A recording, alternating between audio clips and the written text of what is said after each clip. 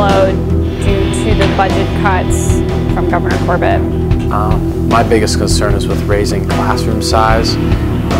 It's very hard to provide every child with one-on-one individual instruction. You try to give each one as much as you possibly can, but the more students you put in the classroom, the tougher it's going to be.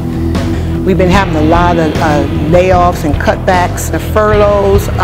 It just puts more pressure on everybody. It causes the job not to be done as well as it possibly can be, even though you're putting your best step forward.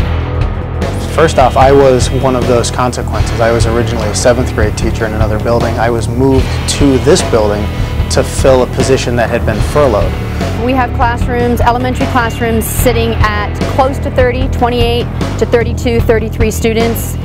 We didn't have any teacher cuts, thank God, but we did have teachers retire and we didn't replace them. So now we have students who need the adult leading when they come here, and they don't have it. It's not a small teacher to student ratio.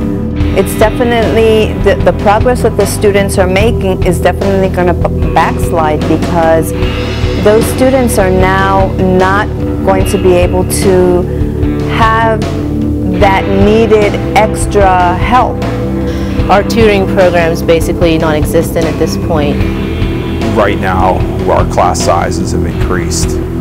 In my case, my class size has increased from my average 6 to 7 students.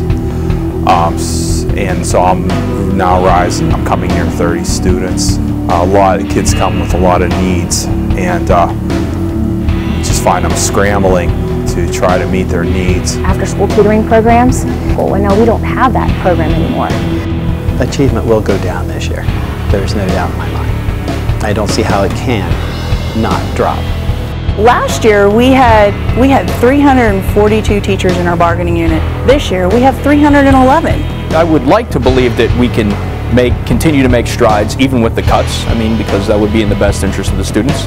However, I'm fearful of what may happen if we're not using these same sort of approaches and the class sizes as they were in the past.